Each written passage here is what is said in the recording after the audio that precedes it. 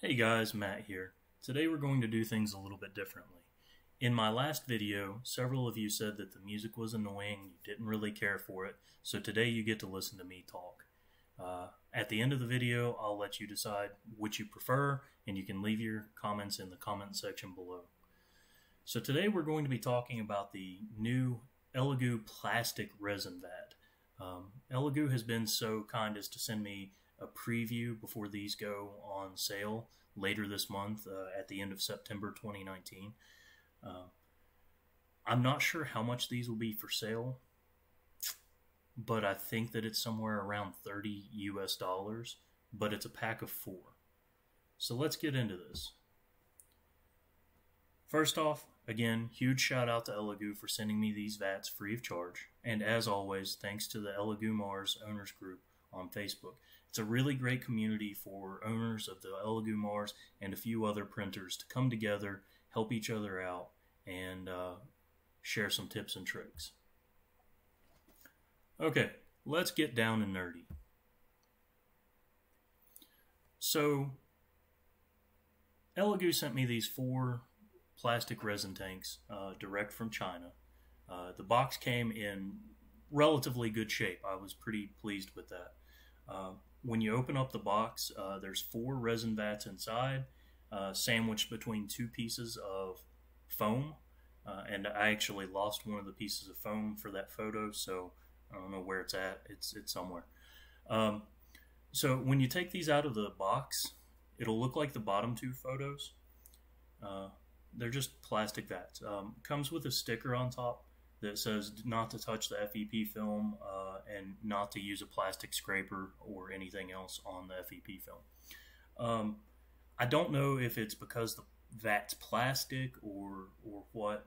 Maybe the FEP film is a little bit more sensitive to pressure than normally.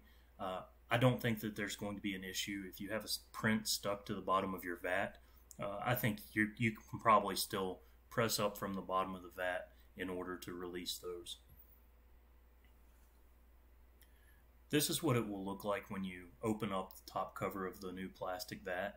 You can see that they've changed the design a little bit. This has to do with how injection molding works.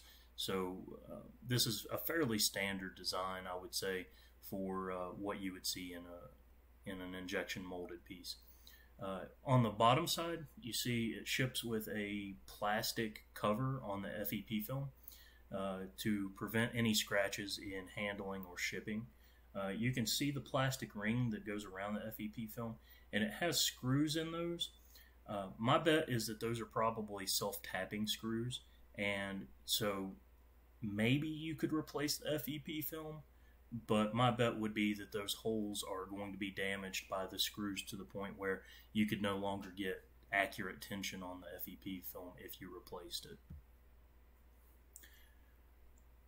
I went ahead and tossed this into one of my Elegoo Mars printers just to see how it would fit.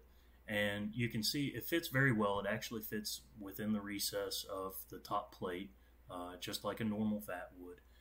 Unfortunately, I noticed there's a slight warp to these vats, and I think that that's probably due to the nature of injection molding.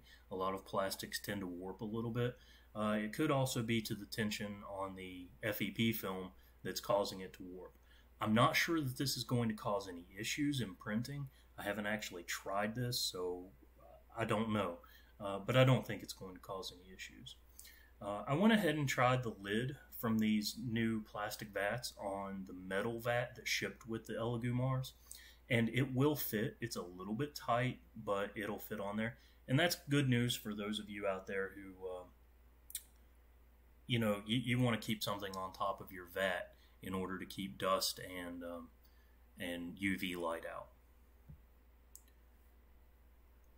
While I was at it, I went ahead and tried it in my Anycubic Photon, and no surprise, it actually fits quite well inside the Anycubic Photon. And as a further point, the lid will also fit on the metal vat that comes with the Anycubic Photon.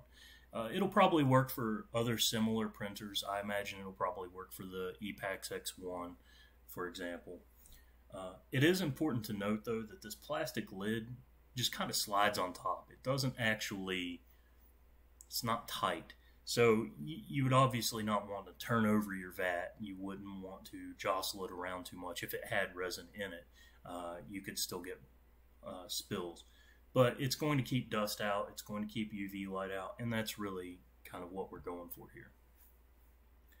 So quick video. In summary, these are going to be available on Amazon at the end of September. I can't really remember the price. I think it was around $30 US. They're intended to not have to replace the FEP film. Once the FEP film is damaged, you can throw them away and use a new one. Major place that I can see this being used is for swapping colors or resin types more easily. I don't think you're going to want to change colors within these vats because of those ribs for the injection molding that I talked about. I think it's going to be hard to clean, so I don't know that you want to use this for permanent use. As mentioned, this is going to work on the Elegoo Mars and the Anycubic Photon. Probably work on the Epax X1, I don't know. And I haven't really used any of them, so I can't tell you how well they do or don't work. But maybe this will give you an idea if this is something that you want to try to pick up in the future. Alright guys, thanks for watching, happy printing, and as always, come back next time.